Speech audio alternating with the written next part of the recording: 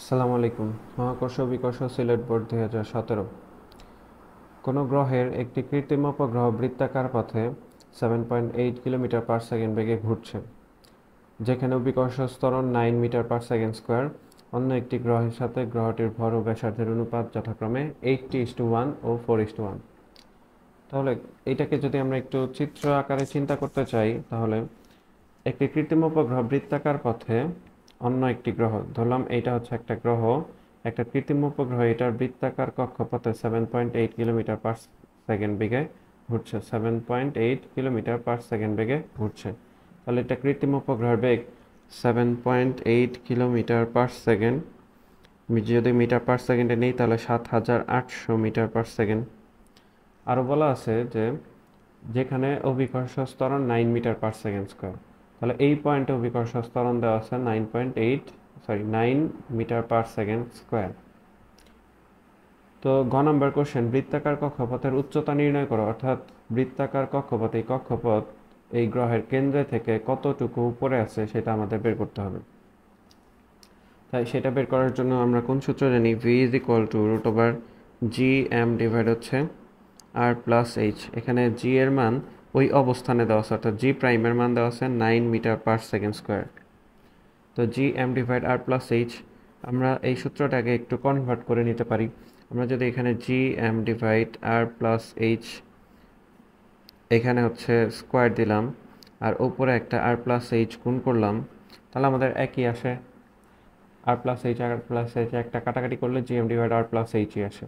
G M divide আর plus H whole স্কোয়ারকে আমরা কি লিখতে পারি? জি প্রাইম লিখতে পারি ভূপৃষ্ঠ হতে এইচ উচ্চতায় অভিকর্ষ ত্বরণ। যদি ভূপৃষ্ঠে অভিকর্ষ ত্বরণ কি? জি is equal to G M divide R square. পৃষ্ঠ থেকে এইচ উচ্চতায় অভিকর্ষ ত্বরণ জি prime is equal to G M divide R plus H তার উপর হোল স্কোয়ার।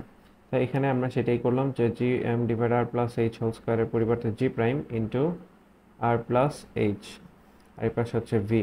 এখান থেকে আমাদের এইচ এর মানটাই নির্ণয় করতে হবে।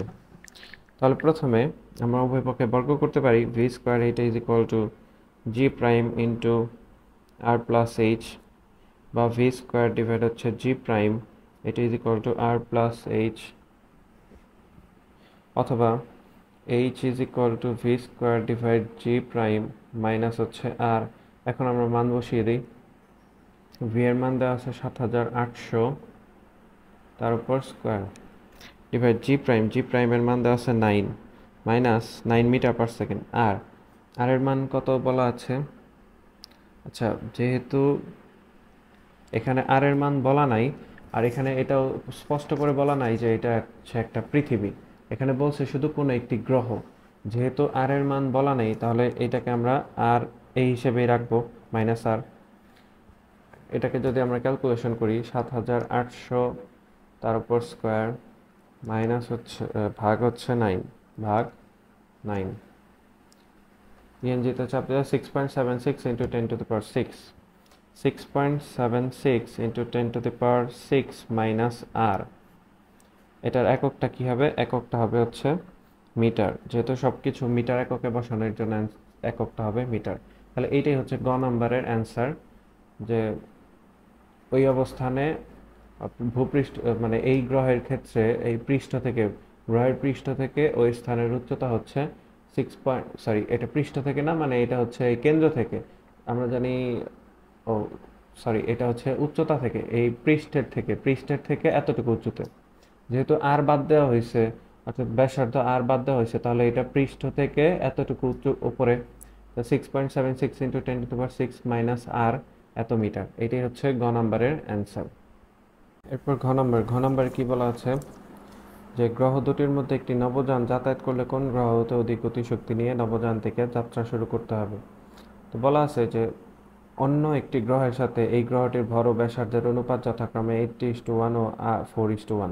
তাহলে অন্য গ্রহ এই গ্রহের থেকে 80 গুণ, কারণ অন্য গ্রহ আগে বলা আছে, এই গ্রহের কথা পরে বলা আছে। সেটা হচ্ছে 80:1 যেহেতু, তাহলে অন্য গ্রহের ভর এই গ্রহের থেকে 80 গুণ, অন্য গ্রহের ব্যাসার্ধ এই গ্রহের থেকে 4 গুণ। তাহলে এটাকে যদি আমরা সম্পর্ক আকারে লিখি, তাহলে মানে বর্তমানে যে গ্রহ সেটা হচ্ছে M1, আর অন্য গ্রহ M2, এটা ইজ ইকুয়াল টু কী হবে? 80 ইন্টু M1। এই গ্রহের ব্যাসার্ধ R1, অন্য গ্রহের ব্যাসার্ধ R2, এটা is equal to 4 into R1, অর্থাৎ ওই গ্রহের থেকে 4 গুণ। এখন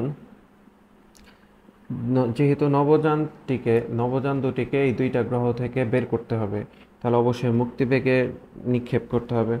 তাহলে আমরা লিখতে পারি VE1 তার উপর ডিভাইড হচ্ছে VE2। এটাকে যদি অনুপাত আকারে লিখি তাহলে উপরে √2GME1 বা M1 লিখতে পারি, শুধু M1, নিচে হচ্ছে R1 ইন্টু উপরে R2 2GM2।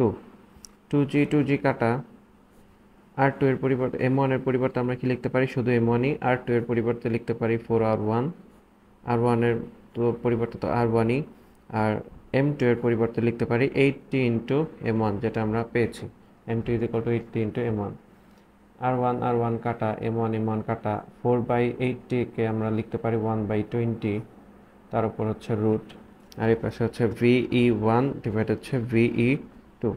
এখন এই উভয় পক্ষকে যদি আমরা বর্গ করি, VE1 স্কোয়ার ডিভাইড হচ্ছে VE2 তার উপর স্কোয়ার, এটা ইজ ইকুয়াল টু 1/20 আসবে। হাফ এম দিয়ে যদি উপরে নিচে গুণ করি, half M VE1 square divide হচ্ছে VE2 তার উপর স্কোয়ার, এটা is equal to 1/20। Half M উপরে নিচে হচ্ছে কাটাকাটি গেলে শুধু V1 স্কোয়ার ডিভাইড VE2 স্কোয়ারই থাকে। এরপর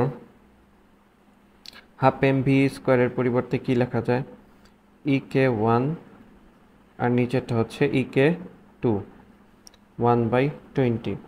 তাহলে EK2 এইটা ইজ ইকুয়াল টু কী হবে, 220 ইন্টু EK1। তাহলে এখানে আমরা কি পেলাম, যে EK2 আমরা ধরেছি অন্য একটি গ্রহ, তাহলে অন্য গ্রহ থেকে নবযানটিকে এই গ্রহের তুলনায় 20 গুণ বেশি শক্তি নিয়ে যাত্রা শুরু করতে হবে। তাহলে এটাই আমরা অ্যান্সারে লিখতে পারি, অন্য গ্রহ হতে নবযানটিকে এই গ্রহের তুলনায়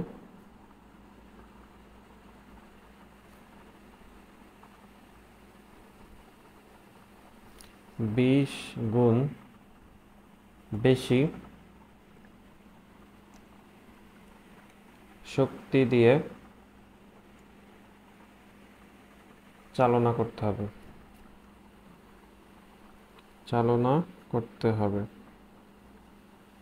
আশা করি ম্যাথটা সবাই বুঝতে পেরেছেন। ভালো লাগলে অবশ্যই লাইক, শেয়ার, সাবস্ক্রাইব করবেন। আর কোনো সমস্যা থাকলে অবশ্যই আমাকে কমেন্ট করে জানাবেন। আল্লাহ হাফেজ।